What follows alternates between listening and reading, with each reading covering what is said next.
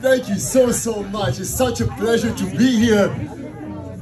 Another Jew on the stage. Yeah.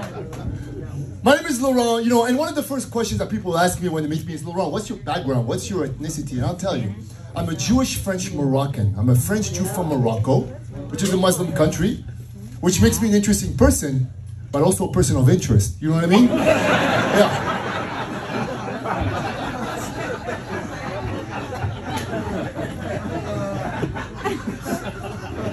I'm French, and French is great. It's a great country, right? The food is great. I mean, the culture, the architecture. Aside from the people, it's a fantastic country to visit, right? Yeah. But I love being French, I love being French. Everybody loves Frenchmen, right? Do you like Frenchmen, right? Yeah. I mean, the only people that don't like Frenchmen are husbands for some reason, But besides that, Frenchmen are loved. But I was also born in Morocco, like I said. I'm born in Morocco. And Morocco is a country in Africa, as you know. And I happen to be an American citizen, which technically makes me African-American, right? The soccer kind, not the football kind, Soccer. So now, I'm a Jewish, French, Moroccan, African-American. I got in every college I applied to. Yeah. And I went into Montgomery College. My parents were very proud of me. All right, Montgomery College. So I'm a personal trainer. Anybody uses a personal trainer over here? No, everybody's poor? Yeah. Okay, it's okay. I see my services not in high demand over here. So yes, I'm doing great. I'm a personal trainer by day and stand-up comedian by night. So financially, I'm doing fantastic, Yeah. Now, I love being a personal trainer. It seems like everybody's on a diet. Not here tonight, but everybody seems to be on a diet. The paleo diet, intermittent fasting. Which all diets are based on how cavemen used to eat thousands of years ago. Do you know how cavemen died? From hunger. Yeah.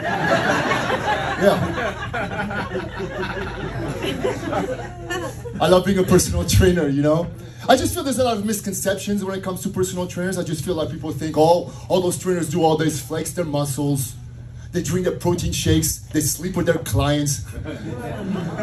What else do I do?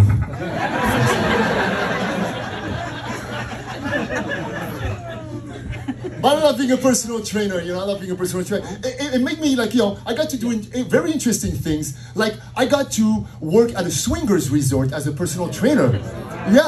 Yeah, it was fantastic. It was in Cancun, Mexico. It was called Temptations. And I know a lot of you guys are gonna Google it when you go home, By the way, where are my swingers here tonight? It's okay, we're family. You can tell me, I already spotted the swingers over here, so you can't lie to me, By the way, if you're interested, the Andersons are having a little get-together tonight after the show, so stick around, 2501 Edson Lane in Rockville, Maryland.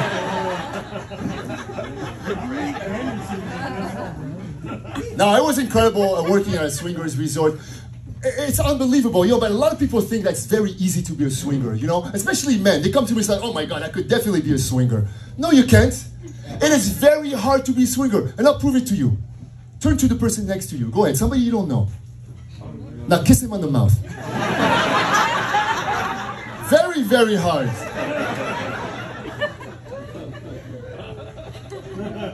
So I'm glad you like my story about the swingers resort. Now I'm going to talk about the joys of marriage after working at a swingers resort. I'm married. Any married couples here tonight? Yeah. We got a few married couples over here. No, marriage is tough. Marriage is tough. Did you know that 1 in 5 men has a secret email address? Did you know that? I have no joke. I just wanted to share something for the couples to talk about in the car back home tonight. Yeah. Yeah, it's tough. Marriage is tough, and everybody's looking for love, And I have a friend of mine also looking for love, can't find love anywhere. An amazing person, the most incredible person you'll ever meet, bodybuilder, biceps up to here, 6'5", Vin Diesel bald, deep voice like Barry White, can't find love. And I told her, I said, listen, those things take time. Gotta take some time. Very hard.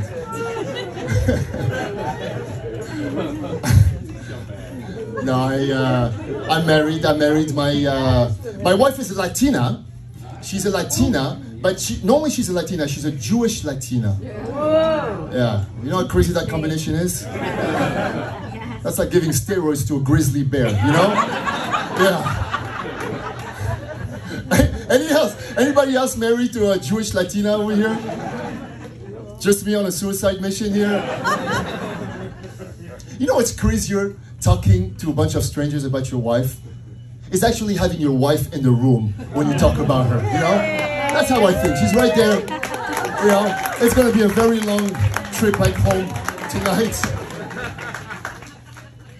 No, I love my wife. My wife once, she took me to Walmart the other day. I've never been to a Walmart before. It's incredible. That store is incredible. You guys like Walmart? Yeah. You could buy everything at Walmart, Did you know that you also have a vasectomy at Walmart? Did you know that?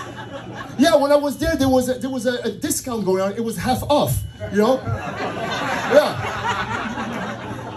It was amazing. They even have a dental clinic at the Walmart, inside the Walmart, where you could get clean and whiten your tooth over there. It's amazing. It's okay, it takes time sometimes, Which one? But the only thing that you can't find at Walmart, I'll tell you, it's health food. Healthy foods, you can't find them. And a lot of those foods, they don't even know what it is. I went to one of the clerks, a beautiful African-American woman, and I told her, I said, hey, where could I find quinoa? And she looked at me, she said, no, quinoa doesn't work here anymore. Yeah, so I knew,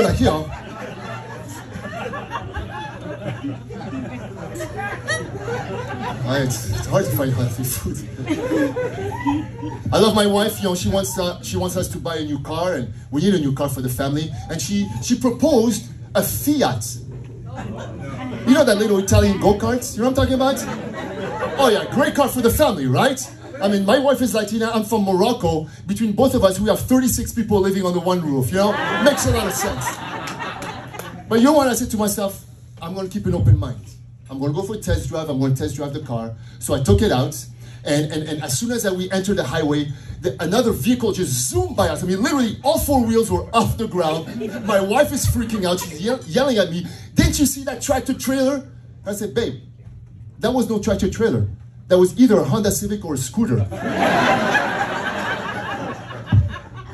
So at this point, I'm like, okay, I'm done with this car. It's not a safe car. I took a first exit out. I found the street. There was a bike rack. I parked the car. And I turned to my wife, and I'm like, we're not getting this car. You take this car, you put it back in your duffel bag. We're walking back to the dealership. So we walk back to the dealership. And I take the car, I throw it on the showroom floor. I turn to the dealer guy, I'm like, we're not getting this car. Then I turn to my wife, she had the angriest look I have ever seen on my wife. She was so angry, her iPhone didn't even recognize her facial features anymore. That's how angry she was. But I put my foot down. I said, I'm not gonna get this car, I'm not gonna buy the car. So I bought the car, but you know what's the craziest thing? What's the craziest thing? She wanted to get the dual air climate system. You know what that is? That's when the driver and passenger get to control their own temperature. It's a $2,500 feature. And I took to my wife like, babe, did you see the size of the car? Don't you think the air is gonna mix somehow? The car is so tiny, if you drop a bottle of water, everybody drowns, And I like the temperature cold, she likes it hot.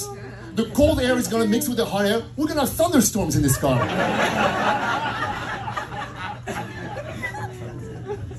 I love my wife, I love my wife.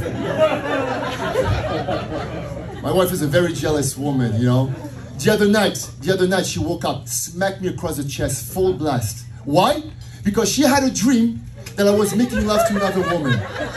Some people are laughing, they know what I'm talking about. She even mentioned the name of that woman in her dream, Jane. Any Jane here tonight? Okay, good. So I automatically wake up and I'm like, baby, calm down, it's just a dream. Plus, that's not even her name. Thank you so much.